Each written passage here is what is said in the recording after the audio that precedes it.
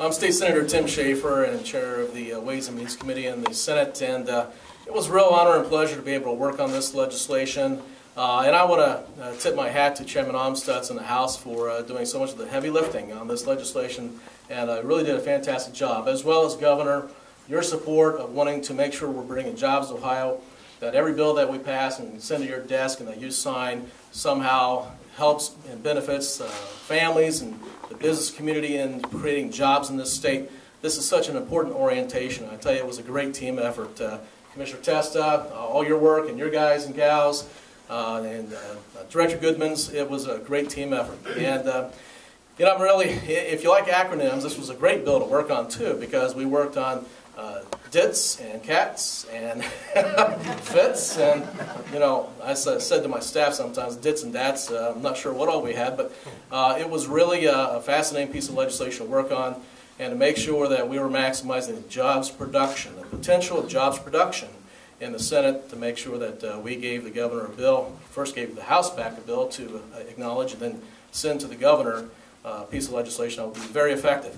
I really think this bill is one of those sleeper bills that, while we call it a financial institutions bill, it is going to be a jobs-producing bill, whether it's jobs directly by the financial institutions hiring, or whether it's in the form of loans to all, like Sarah mentioned, to small business, physicians' offices, whatever kind of business entity it is. Jobs are going to come out of this bill, and it's going to be great to watch, and it's going to be a lot of fun to watch as it strengthens our economy, strengthens families in this state, and everybody benefits. So, again, thank you all for everything you've done to move this bill forward, and I would like to bring up Commissioner Joe Testa.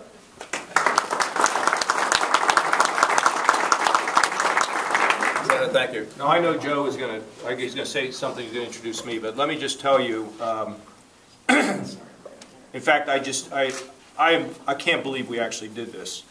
Joe found out that businesses were paying taxes to the state of Ohio, and they were overpaying. But nobody told the businesses they were overpaying. So the state would mum's the word, and they could hold this money for 4 years, and then it ended up in the state coffers. So Joe found this out. Now this was right around Christmas.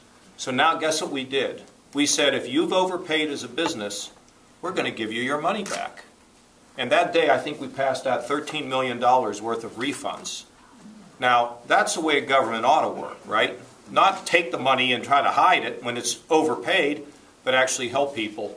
Joe has done this. He's done a great job, and he's reducing the backlog that we have in the state of Ohio through the appeals process. In fact, Ronnie's going to come up with a new appeals process that I think you're going to like, to give people better options. So he's doing a great job as the tax commissioner.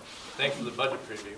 Well, that's coming later. That's just a little thing. I've not been introduced by the governor before, so I appreciate that opportunity. Thank you for that, for the honor of being here and being a part of your team. The thanks goes to my staff. Charlie's back here, worked on 510 tirelessly from beginning to end. The refunds that the governor just mentioned as well came from staff. I mean, they bring these things forward and they see that they're wrong. We try to fix them. House Bill 510 did a few things. When we approached the governor about it, and he basically set out some goals for us.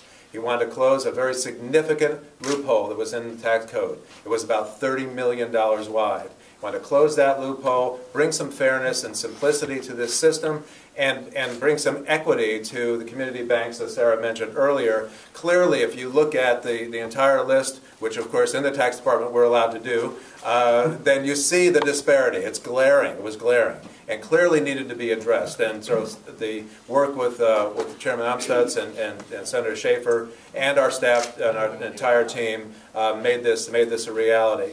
Revenue neutrality, we weren't looking to increase state revenue. We're looking at holding it the same as it was, basically. And we put some triggers into the bill that if, in fact, it generates more than we expected, we will adjust the rates accordingly and so on. So I think it's a good, fair bill. Glad and thrilled to be a part of it, had some role in it. And so we're glad to bring this great day here for Ohio, we think, today. So without any further ado, Sarah.